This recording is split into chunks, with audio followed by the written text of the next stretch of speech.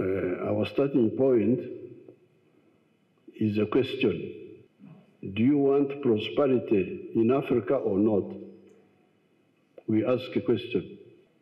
If you say you do, then the question is how? How will it be achieved?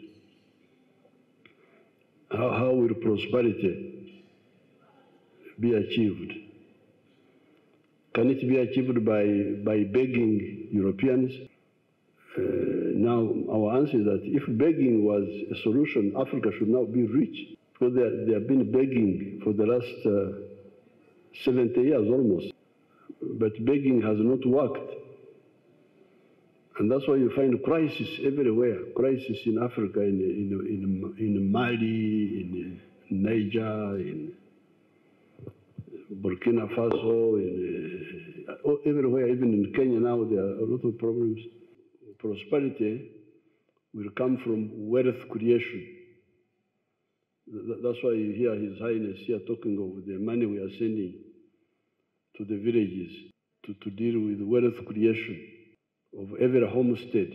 We say every homestead must be involved in wealth creation, producing a good or a service and selling it.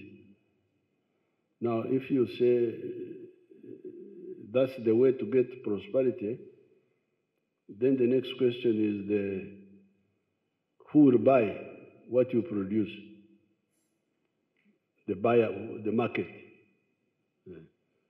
Now, our analysis, like me, I am from the tribes of keeping cows.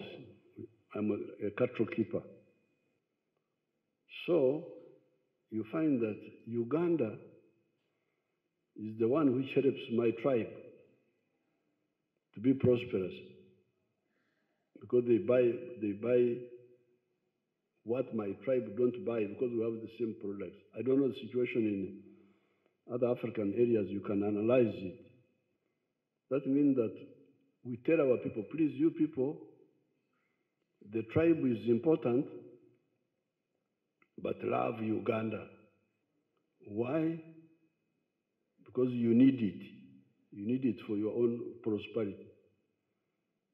If you want prosperity, please don't forget Uganda. You can have your tribe, but Uganda is the one which will help you to be prosperous more easily. Love Uganda, love Africa. Socio-economic transformation. Our people must change, must become modern. They can't continue being the way they were before. We are deeply grateful for your leadership and a commitment to investing in our region's development. Your Excellency, the Namagumba Budadiri Nalugugu Road, you have been singing about it. This construction is a testament to our government's dedication to connecting our communities and fostering inclusive growth. We applaud your efforts and pledge to support this project as a cultural institution to its successful completion.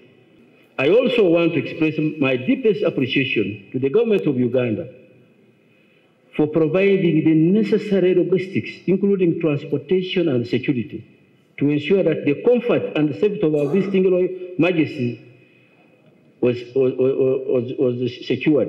This support was invaluable, and we are grateful for the excellent arrangements made. Your Excellency, the success of Imbalu Culture Festival launch was largely due to the collaboration and support we received from government, and particularly from you, Your Excellency. Uganda has emerged as a beacon of hope and unity in Africa,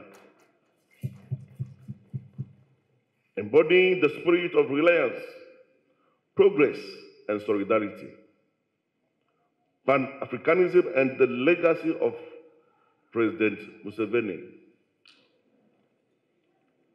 Your Excellency, your commitment to Pan-Africanism is not just a political stance, but a deeply held belief that has shaped your leadership and vision for our continent.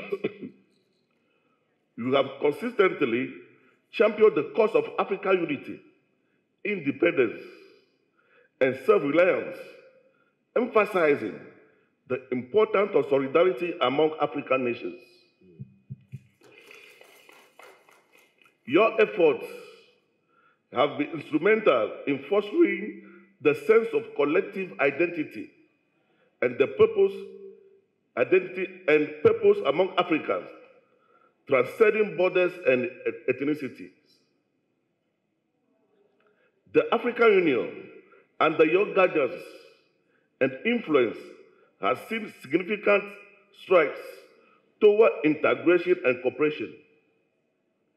Your unwavering support for regional initiatives such as the East African Community and the Intergovernmental Authority on Development has strengthened economic ties and enhanced peace and security in the region. You have shown that kinship and other traditional structures are not just relics of the past, but vital partners in fostering social cohesion. Promoting culture, pride, and driving local development initiatives. This inclusive approach has strengthened the fabric of our society and reinforced the importance of our shared cultural identity. It is therefore with great honor that I convey the heartfelt desire of the Forum of Kings, Queens, Sultans, Sheikhs, Princes, and traditional leaders of Africa to make you, Your Excellency, the life patron of our esteemed forum.